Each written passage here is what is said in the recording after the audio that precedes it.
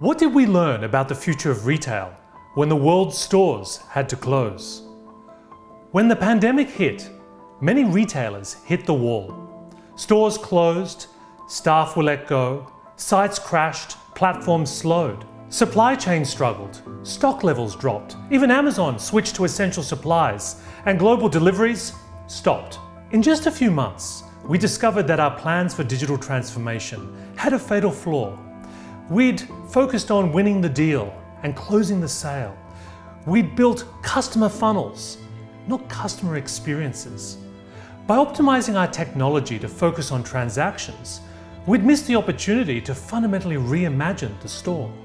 When all was said and done, our so-called digital world was just a broken analog one.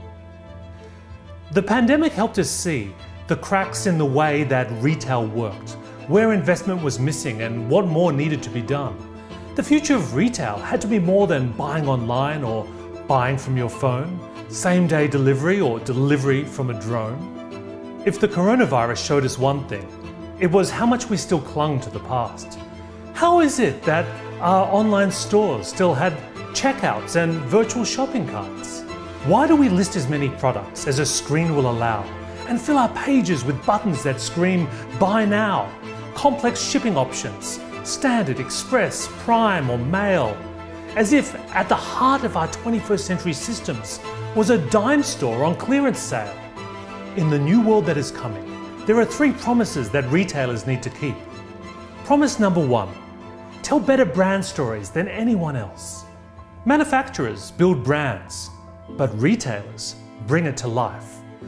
So if you're going to sell spirits, don't just try and win on inventory and price. Build a community, create content, and start a channel to bring it alive. If your customers are on phones, don't just target them with ads. Turn your stores into studios and start selling live. Consider what happens in China, where consumers spend billions on live streams, from houses to cars, food to clothes. Even Fashion Week in Shanghai was streamed on a screen. Promise number 2, make the transaction disappear. In a world of endless choices, experiences are key.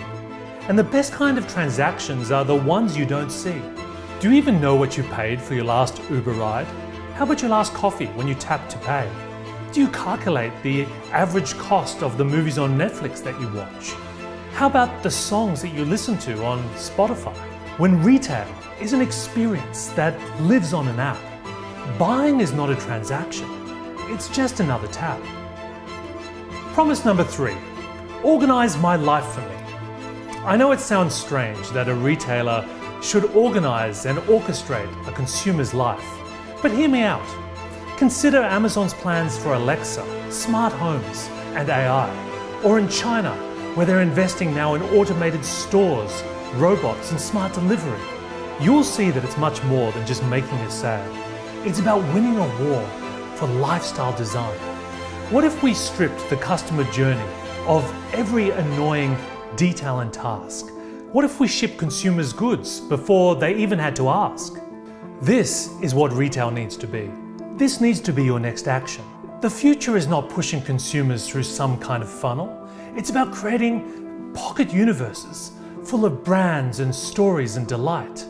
What if you used your customer data not to market and sell, but to optimize happiness, prosperity, and staying well? Experiences are what matter, not transactions. COVID-19 gave us a glimpse of tomorrow, even in this time of strife. What if the retailer of the future was not a store at all, but an operating system for daily life?